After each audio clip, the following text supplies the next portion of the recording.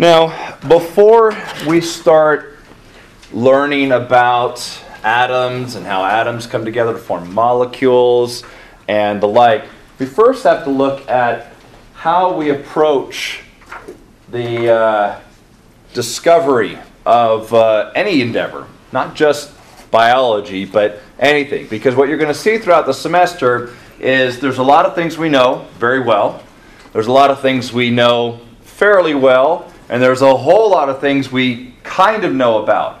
And the problem is our method of investigation, sometimes we just cannot learn all the answers. We either don't have the technology for it, we haven't studied it enough. And so this lecture is all about how we go about learning new information. And it doesn't just apply, like I said, to biology. In fact, a good number of your questions are going to have nothing to do with biology. They're going to talk about problem solving your car, forking out $500 for a stupid alternator like I am right now. So whether you're a mechanic and you get paid really well to problem solve, whether you're a computer designer or a program designer and you're figuring out issues and all that, the same methodology applies. So this is going to be important because we're not only going to learn why and how we gain information, but you're going to see why we make so many mistakes today too.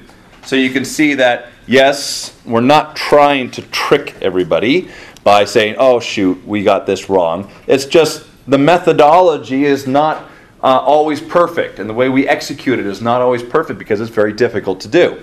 So that's the goal of this lecture, is to see what the scientific method is, how it applies, and very specifically, what is our level of acceptance of the various concepts that we're going to learn, from hypothesis through law. All right. So let's start with the first thing. The scientific method is not as simple as we usually portray it. We're going to put it forward simply today, but in a way of 4 steps, and you go through those 4 steps. It's not as simple as that, but we're going to study it in this simplified version. Because the real thing is, as you go through these steps, you're always hitting hurdles. You've got to discover new technology, some new protocol, and you get stuck in various parts and have to go round and round and round until you can, plow through to the next level. And that's why it takes so many freaking years in your graduate work and all that stuff. So, the scientific method is essentially a way of gathering information. It's a framework of repeatable experimentation.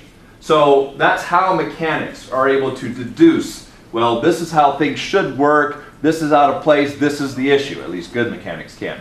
And as far as scientists go, they're trying to observe what's going on and understand the natural laws that are in our universe. But this can apply to any type of endeavor, not just science, not just cars, not just computers, but any endeavor where you're trying to understand how everything works. That's really what it's all about. So this shows more of a cyclical nature of the scientific method because it never ends, ever, until we know everything, and that's not going to happen anytime soon.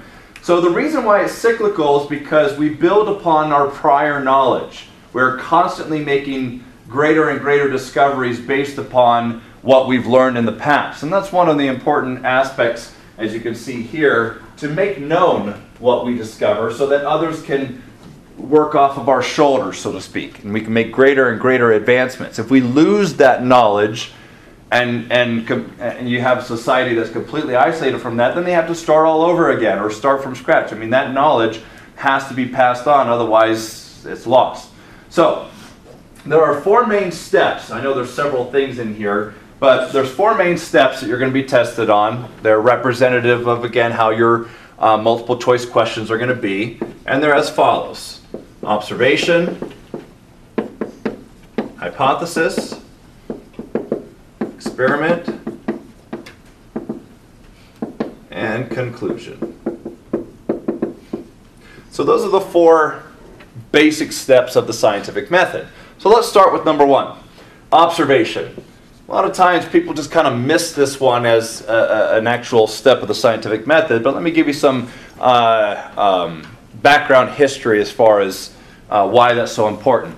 until scientists had actually been able to create microscopes and see the very, very small, we couldn't come up with cell theory. We didn't understand that living things were made of cells. We couldn't see that small. The resolution of our eyes is just not that good. So until we had the technology to start observing the very, very small, we didn't understand some of the fundamentals of life. Well, let's go broader. Let's go out into the universe. Scientists are constantly trying to figure out how our universe works and whatnot. They've got massive telescopes and satellites and other things. Well, they've discovered, they've known this for quite a while, but it's fairly well accepted and amongst scientists, is that about 96% of our universe is unobservable by us. This constitutes two main substances which we call dark matter and dark energy. That means when you look out in the night sky, and you see all those stars and you know that there's other things and nebulas and other things out there, that's 4% of our universe. So there's quite a bit that we have yet to learn because 96% of it is unobservable. Now, how do we know that that even exists? Well, we're only now beginning to see the influence that this matter has on the 4% of observable matter, but we cannot directly observe this yet. So there's a substantial amount of observation yet to come about once we start figuring out how to make those observations of what our universe is really made of. It would be like living in the ocean and knowing what the individual salt particles are, but not knowing what water is. I mean, that's how ridiculous it is. So, observation is the very first step. You need to be able to observe something if you're going to learn about it. So without the necessary tools or instrumentation, I mean, we have radio waves going through us all the time. We have all sorts of electromagnetic energy passing through. And without the proper tools, we're completely unaware of it. You just can't detect radio waves unless you have something that can pick that signal up and interpret it. All right. So once we make an observation, the natural tendency is to ask, what is it that we're observing? But that's not an actual step of the scientific method. That's just hey, what is that? What's that dark matter? What is that cell or whatnot? So the second stage of the scientific method is to formulate what we call a hypothesis. Now, a hypothesis is your educated guess, and we stress educated, but it's a guess, nonetheless, of what it is you're observing. So you see something, and you're like, hey, I think it's this. Now, the more knowledge you have about a particular phenomena, fixing a car, computer programming, the more knowledge you have, the better your hypothesis. For example, let's look at a car. You wake up, as I did, at 6 o'clock this morning.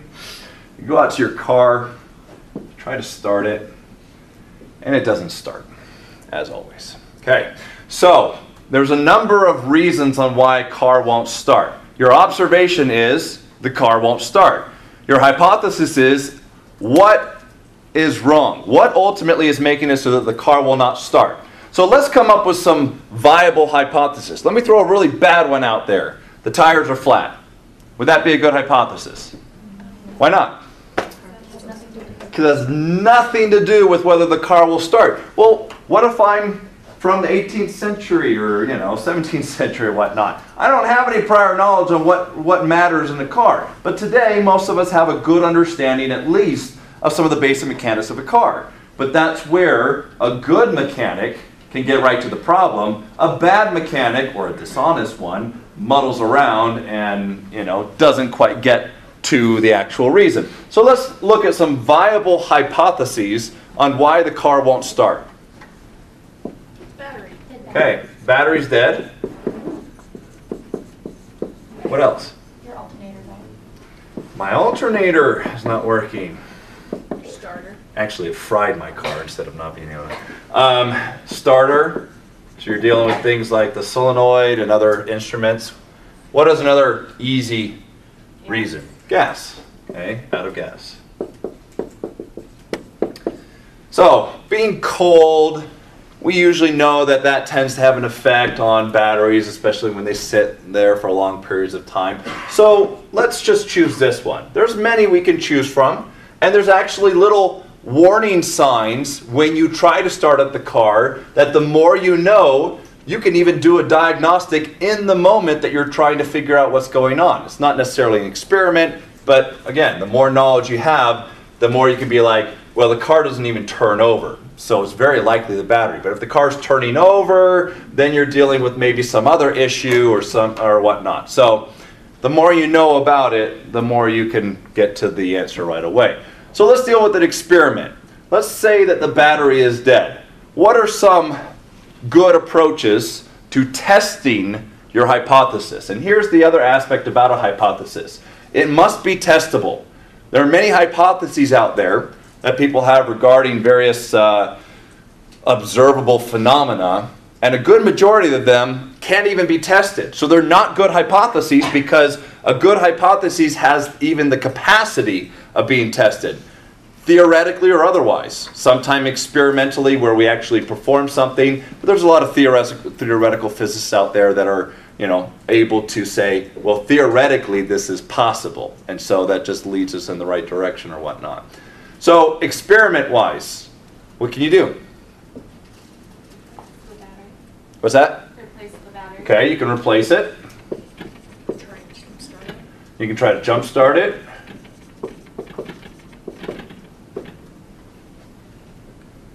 Those are two. Anything else you can do? You could test other things, and if they're not bad, the process of elimination. Okay, so if you have the instrumentation, you can weed out some of the other factors to try to get it all the way down to 1. I don't know how I write that up there, but we'll do that. The way it sounds. Okay, so as you start it, the sounds that it makes.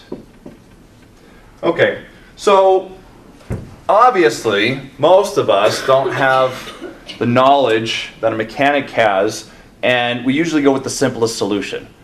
Okay, what do we usually do when the battery is dead? What's the most obvious thing? We pretty much try to jump start it because we don't want to pay the money to replace a battery if we're not sure that that's what it is.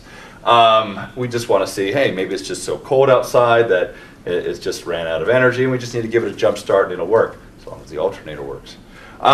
So let's go through the experiment process. You have to make sure, and this is where things start getting, where you're going to understand why scientists make so many mistakes, why we have drugs that get out there that are recalled, why we keep revising the things, is because you really can't set up the most perfect experiment, but you can get close.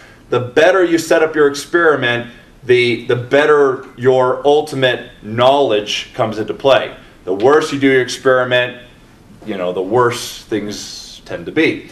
So there are a number of ways in which you can do this experiment. For example, make sure that the cables are set up properly, or you're going to get a nice little jolt.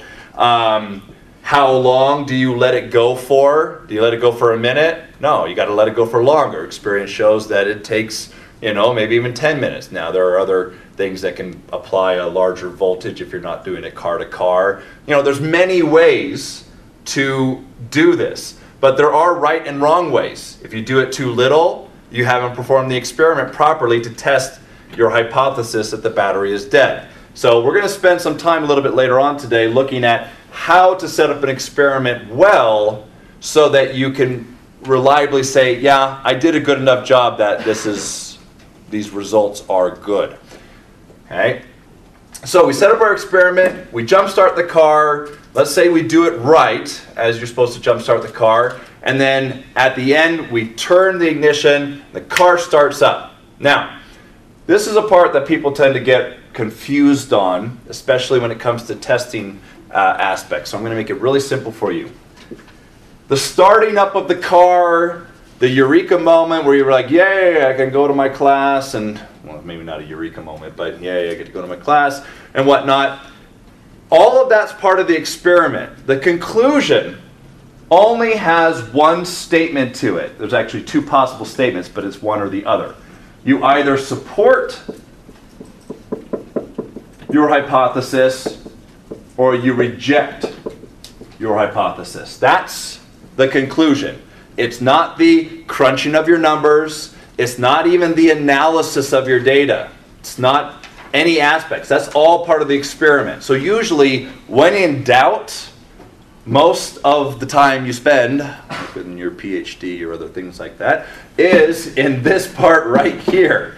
Okay? And then you write, a 200-page long paper and one sentence at the end, which is your conclusion, that you were right or you were wrong. Usually you have to be right to move on.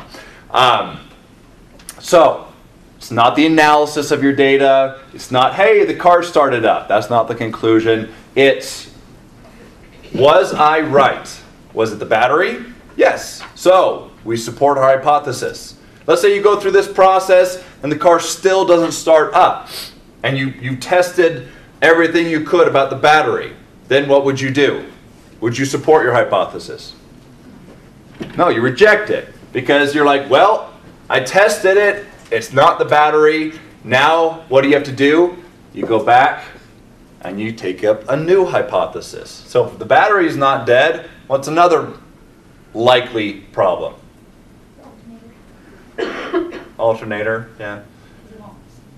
Yeah, that could be another aspect of it. I usually would choose the gas, but my kids are not old enough to drive yet, but when they do, I know they're going to leave it out of gas all the time.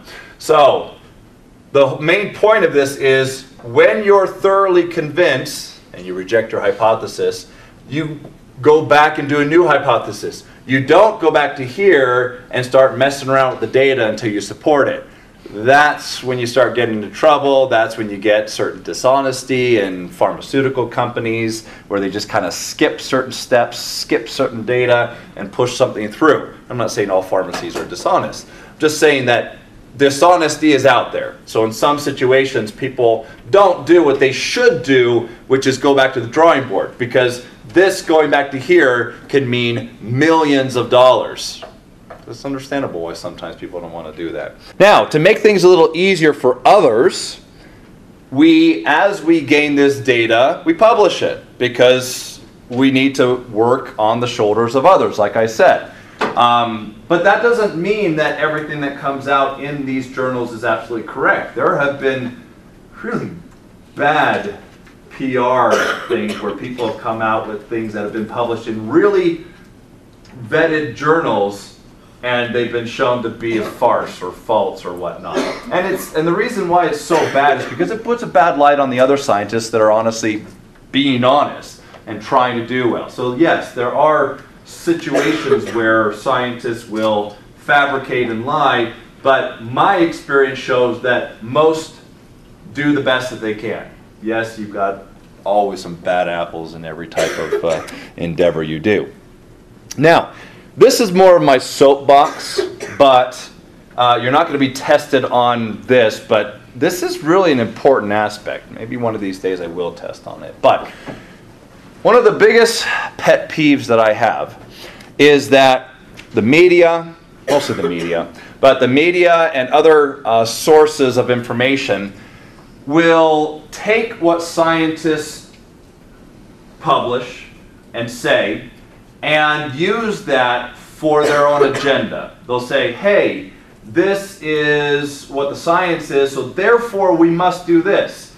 And the problem is they're implying that because of certain results that we have to do these things. And the reality is science is impartial. Science is just about gaining knowledge. It doesn't tell us what we should do with that knowledge, nor how we should use it. So we have to make ethical and moral judgments all the time about what and how to do with the new knowledge and new information we're getting. But it pisses me off to no end when, I'm not just saying politicians, but anybody uses the data to say, well, then we have to do this, okay? It's not, they should be separate issues. It should be, hey, this is what's happening. Now, we as a society, what should we do about it? And I think that's the biggest problem is most people will reject the science because they reject the judgments of how we should use that science. And that's a big thing that we're dealing with today. And I blame the media for that. But sometimes we as scientists don't get our point across as well. We tend to want certain things. We're human. We want these, progress to be made and other things like that. So just be aware that there are many out there that the reason why people usually reject certain scientific theories is because of what people are saying we should do or what you should understand this to be based upon that theory. And hopefully as we go through here, you'll see that once you understand the science of it, it's just about knowledge. It's about learning how things really are. Okay, now with that, this is on your quiz. So it's important that we understand these aspects. As we go through the scientific method, there is a certain level of confidence that we have in our knowledge. Now, a hypothesis is merely an educated guess. It has zero supporting data to it. As such, it is the weakest of any concept because anybody can make up a hypothesis. Anybody can come up with a reason, a guess. So when we look at the progression of the scientific method, it has to start somewhere. We observe something, we've got to at least try to reason it out. And that's where hypothesis begins. Now, if you go through one round of the scientific method, it doesn't immediately become a theory. It has to go through sometimes thousands of vetted experiments before the general scientific community accepts it as a valid hypothesis. At that point, then we call it a theory. So a theory, the main difference between a theory and a hypothesis is a theory is a more thoroughly tested and accepted hypothesis. That's really what a theory is. Which is also why when I watch shows, it pisses me off when people use the word wrong. They come upon some scenario, they see, a dead guy, they're like, well, here's my theory. No, it's your hypothesis is what he has. Not a theory, until he tests that. So, theory is essentially a well-accepted hypothesis. The scientific community or the community in that discipline pretty much says, yeah, this is how it is. Now, this doesn't mean, one, that we know everything about it, but it is the best explanation that we have amongst all possible explanations. And so when Reagan and others say, oh, it's just a theory, that really hurts right here, because it's not just a hypothesis. Now if you said, oh, that's just a hypothesis, then yeah, have that. But it's not just a theory. And so there's several theories. For example, cell theory does a good job of explaining what life is. Because as of yet to date, we have not seen anything that exhibits the characteristics of life that is not made of cells.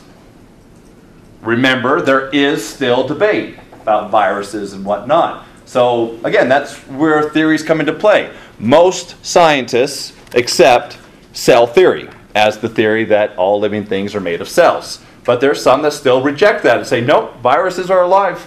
They exhibit all the characteristics that we consider life, and there's good, healthy debate. We're not choking each other out and trying to, thwart each other and whatnot. We're just trying to learn what life is. Now, principles. Principles are more concrete concepts, but they don't explain the broad subject. What do I mean by that? For example, we have the theory of evolution. It describes many things, and it reasonably shows how things progress. However, within that theory, there are some more concrete concepts, which we call principles. In fact, within the theory of evolution, there are 5 principles. Everybody knows about one of them, natural selection. But there are other principles that govern evolution, such as mutation and gene flow and genetic drift. Don't worry about writing all those down. And sexual selection and whatnot. These are principles of evolution. So a principle is more narrow in its scope on what it defines. It's not as broad as a theory. Okay? You can almost equate principles with facts. But we understand it better. So in that endeavor to understand how a theory works, how the mechanics of evolution work, or understanding the dynamics, there's many theories we're going to go through this semester, we usually incorporate what we call principles, which are very well-defined concepts, very well-defined facts within that theory. Now in the end, this is what we're after. We want to know how everything absolutely works. And this is where law comes into play. There's many laws that we have in science. We have laws of what we call thermodynamics, where we understand how chemicals and molecules interact with one another. We have the law of gravity, where we understand how gravity works so well that we can predict. I throw this pen at a certain distance, at an angle and whatnot, I know exactly where it's going to fall. Okay, so the more we understand a concept, the more we can predict what the outcome is going to be. That's really what our endeavor is in the scientific method, is to understand how everything works. Now, even in biology, we have laws. They're called the laws of inheritance. We understand how biological inheritance works so well that we can make calculated predictions about the outcome. That you have these two individuals, they have a 25% chance of having a child with cystic fibrosis. Those are the laws of inheritance, and we'll learn that later on in lecture 15 or so. So, as we go through, you're going to see these concepts over and over and over. Cell theory, theory of evolution, valence electron shell theory, that's next lecture, and whatnot. Then we've got natural selection as a principle. We've got the Heisenberg uncertainty principle, which is part of valence electron shell theory. And that's next lecture and whatnot. We've got theories of our laws of gravity, thermodynamics, entropy. I told you about entropy. That's a law. That's a pervading law through the entire universe on how energy is transferred and the like. So that's really the goal of the scientific method, to understand everything. And this is the progression. Now, for the last part of this, let's look at experiments. We're going to talk about drug trials. We're going to talk about, a number of different things that come up today. Why did I get the H3N2 virus? Why did people who got the flu shot get that virus as well? We'll show why we make mistakes in creating vaccinations, in doing drug trials and discovery and whatnot, because it is so difficult to work with as dynamic a system as is the human body. Okay? It's much simpler to work on a car or to work on some other aspect to figure out what's going on. The mechanics of a car is much easier than the mechanics of a living being. So when we do these experiments, there are many, many things that we have to control for. Most of the time we can't control for them all. Now, one of the biggest things that we have to deal with first is sample size. There are billions of people on the planet, but when you're creating a drug, you can't test it in every single person. So you have to take a sample size, a representative group. And this is where we get into problems, because if you're not representing every ethnic group or genetic diversity on the planet, if you're not taking samples from, people all over, then your sample size only represents a small portion of the general populace as a whole. This is why when drugs get vetted and they go through, they're expecting that there are certain parameters they didn't test for with people with certain genetic diversity in India or in Africa or in some other area where we might not have sampled from and tested the drug in our human trials. So in that scenario, the more representative sample you can get, the better your data is going to be. Okay? You cannot extrapolate and say, well, I took someone from every continent except for Asia. Well, that's where most of the people on the planet live. So you need to have a representative sample. Now, when you get that representative sample that you're doing your experiment on, be it a drug trial, whatever the case may be, there are the variables. And this is where things become so difficult. Because in any scientific endeavor, the only way to look at cause and effect, I give you a drug, I want to see what happens as a result. The only way to look at repeatable cause and effect is to make sure that there is only one variable that you're accounting for. Everything else gets standardized, so to speak. So let's look at the different variables that have to be factored in. The independent variables is what you manipulate. Let me give you some examples. Let's say we create a vaccination, okay? And we want to determine how much of the vaccine we want to give to allow the children or whatever group, whether it's adults for the flu virus or whatever the case may be, we want to test how much of it we need to give for it to be effective or so effective. That's the independent variables. It's what you manipulate. Within these independent variables, we have what's called the placebo effect, which is a big problem, especially in humans. We have to do this because due to the complex nature of our physiology, the mere thought that we're taking something that will cure us causes a chemical release, causes a physiological change that can actually get us better. So we think we get better, it's the positive attitude or whatever the case may be, we think we're getting some drug, and we do. And they've shown that if they've got a group of individuals that take nothing whatsoever, and they give another group just some sugar pill, they say, hey, this is going to cure your migraine, there is a significant difference. They didn't give them anything but just a little bit of sugar. But they didn't know that. And so when we look at drug trials, we have to see something above and beyond the placebo effect. Because if you're looking at something like this, your drug is crap. It's no different than the placebo effect. So that's why we have to do that. Now, another thing that has to be done when we're doing placebo controls is what we call a double blind, where the person giving it doesn't even know which drug it is. And why would we have to do that?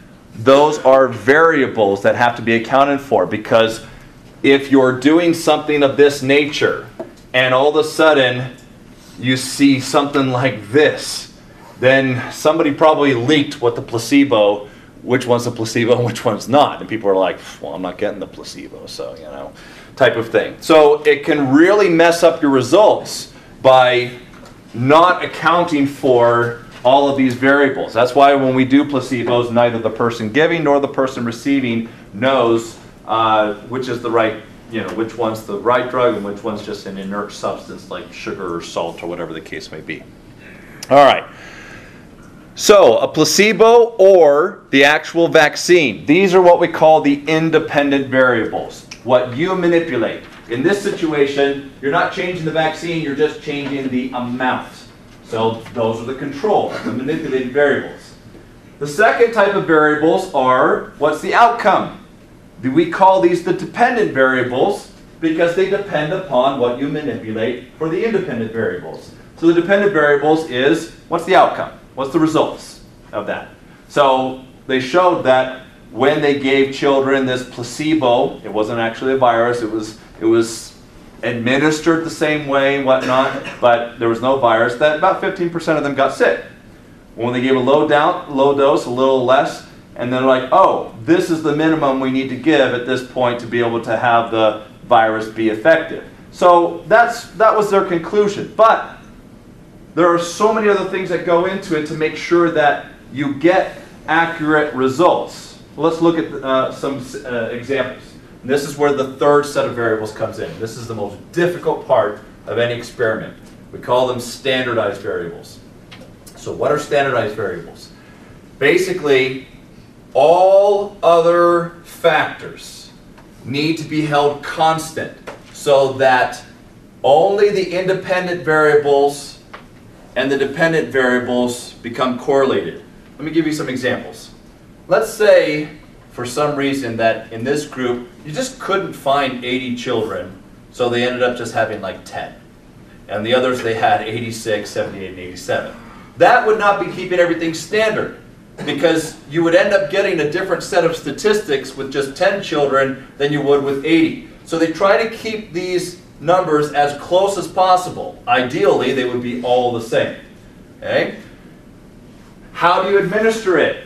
Do you inject some children with a needle and others give a droplet? That's going to change your outcome. So you need to make sure you administer it. I mean, you poke a child with a needle, you're going to cause a physiological reaction that might mess something up. I mean, we're very dynamic creatures. So if you give one group a dropper with a vaccine, you better do it to all. And so on and so forth. If you give them 5 drops, give 5 drops to all and all of that. Keeping everything standard. That's probably the most difficult thing to do. Because you've got to also have the representation. If you have 80 children, but they're from one ethnic group, and 80 from a different ethnic group, that's not good. You're not keeping things standard. You need to make sure that all are represented in that group. Otherwise, you get too many variables to account for. Because it could be that this ethnic group just has an innate immunity to that virus and that you didn't account for. And you're like, oh, well, this is the minimum. And then you try it out there, and people are getting sick. Okay, so that's where problems come into play. All right, so let's do some more examples. Let's say you're doing some farming. Scientists want to know whether or not they should add fertilizer to their crops. Well, plants don't have the same physiology as you and I. They don't understand that they're getting fertilizer versus not fertilizer, but you still have to do a placebo-like effect. You're like, well, why do we need to do a placebo effect? Well, let me show you. Let's say that you have these crops in the dirt, and in this one where you're not going to add any fertilizer, this is your control. This is your placebo or whatnot. And over here, let's say you add 1 pound of fertilizer, and here 2 pounds of fertilizer. Well, adding that extra pound or 2 might be the main reason. It might not be your fertilizer. It may just be the fact that you've added more weight to the soil and other things. So one of the biggest issues you have to deal with is if you add 1 pound of fertilizer, you better add 1 pound of something inert that's in the soil to compensate so that they're in the same amount of soil. Maybe the roots don't have as much space as these roots to grow, and these absorb more nutrients. Again, you're standardizing the variables between all of these. So even though you control for the amount that you give, and those are your independent variables, how much fertilizer you give, you need to be making sure that everything else remains constant. The volume of dirt that these are in, and so on and so forth. Now in the end, obviously, these are the dependent variables. What's the yield? How many tomatoes did you get per vine? And as a result, you can make some conclusions. Now the sample size wasn't great. They did 3 plants. It could have been much more. So it's not that great of an experiment when you're only doing such a small number. It doesn't represent the whole. Okay, let's do one more. Let me show you one more.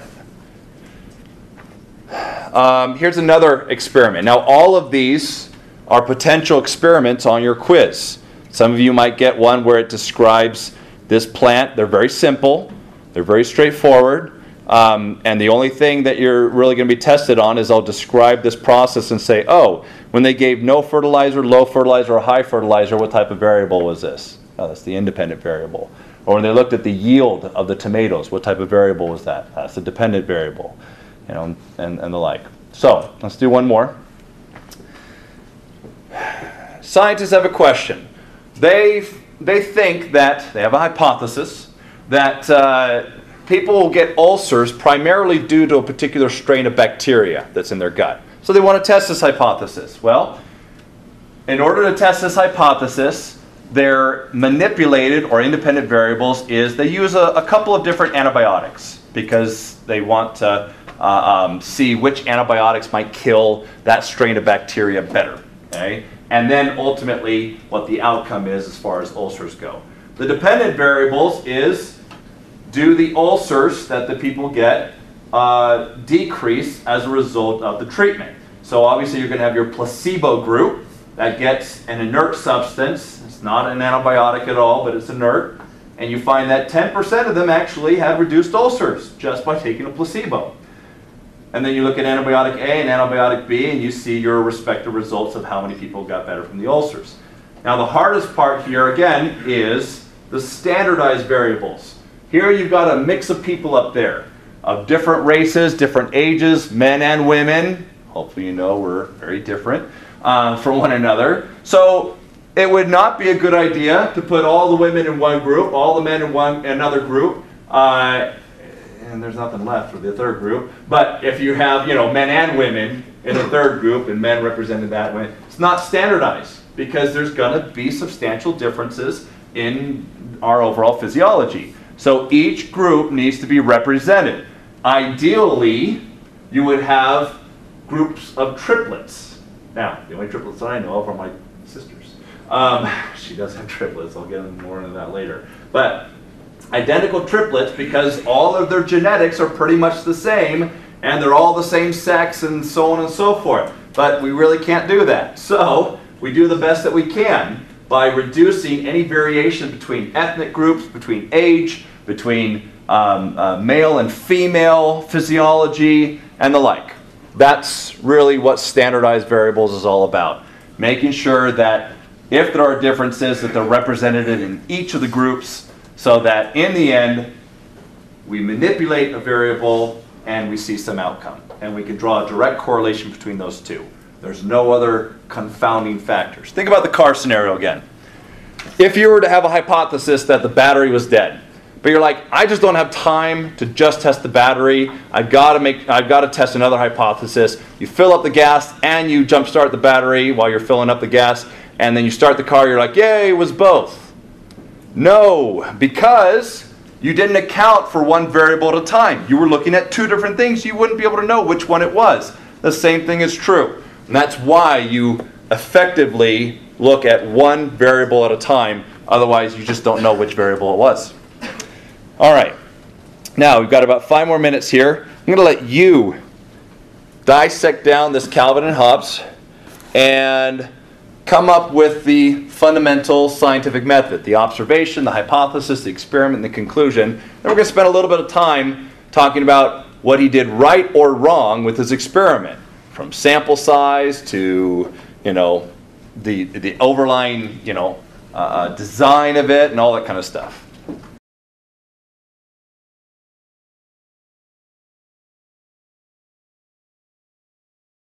Okay, so what's his observation?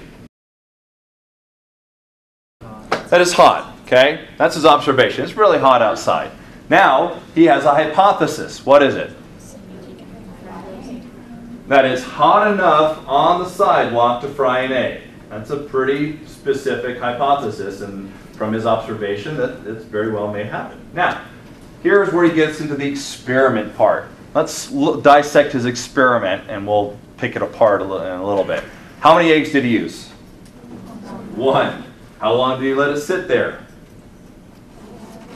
Probably a couple seconds, longer than, not nearly long enough or whatnot. He had to choose a spot on the sidewalk to do it in, and he had to get a carton of eggs from somewhere and whatnot. And there's all these parameters. Obviously, it could be done better. How many eggs would you have used? I would have used all of them. In fact, I did when I was his age. Actually twice that, according to my mom. But, I would use all of them. Large sample size. Sample size 1, not so good. The timing of it. The choice of his location. What's a variable that he may not have accounted for that you see in the first slide? Yeah. May have got some shade in that particular spot, and so therefore it's not as hot. You didn't account for that. So he maybe needed to distribute the eggs all along the sidewalk like I did. Timing. Let it go a little bit longer, boy. It takes a lot longer even in a hot pan for it to cook like that. How cooked did he want it to be? That was another factor that he didn't address in his hypothesis, or that he accounted for. Over easy, or, a little bit burnt or whatnot. Okay, besides all of his problems with his experiment that we can definitely improve upon, what was his ultimate conclusion? Did he support or reject his hypothesis? He rejected it. So what was his new hypothesis? It's hotter on the car dash. So instead of, is it hot enough to fry an egg on the sidewalk, he changed it to say, well, maybe it's hot enough to fry an egg on the car dash, which is not a bad change of his hypothesis, because maybe intuitively, like we all know, metal conducts heat a lot faster than concrete does. So it's not a bad change of his hypothesis, but if he does it the same way he did here, he might still run into one of the issues that he dealt with. Okay, so that just kind of gives you an idea. You will not have a Calvin and Hobbes quiz question, but this is just to get you thinking about the process of problem solving that we all do on a daily basis. How do we approach an observation and our hypothesis about how the world works around us?